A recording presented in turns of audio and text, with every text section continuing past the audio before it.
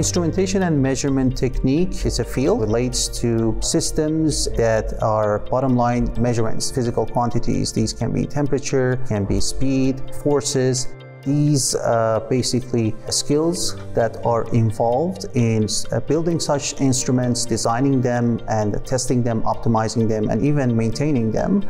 So by extension, instrumentation and measurement technique course focuses on teaching students how to design these systems, how to make them, how to optimize them, how to troubleshoot them, how to maintain them. So we would like to think that the course that we offer here at Lassonde on instrumentation and measurement is unique. We've designed a course in collaboration with a company called Quanser, who's a global leader in engineering education.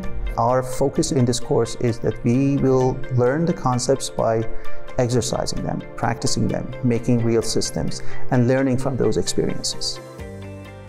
So the knowledge from this course can be applied to a very broad spectrum of engineering projects. From the minute you open your eyes till you go to sleep, and quite frankly, even when you're sleeping, you are surrounded by instrumentation and measurement system. This can be the smart thermostat of your home, your smart home security system, your self-driving car, your smartwatch, your cell phone.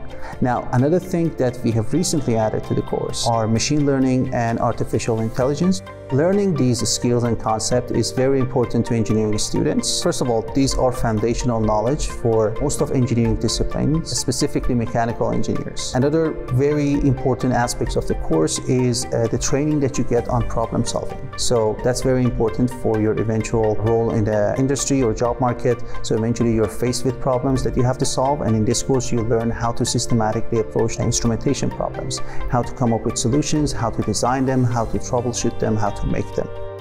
Last but not least, this is a very important skill that can open a lot of doors for you, whether you want to do research and development as a graduate student or in a company, an R&D engineer. I would say at the forefront is experiential learning is what basically bridges theory to practice. So you get to actually make that bridge when you're still at school.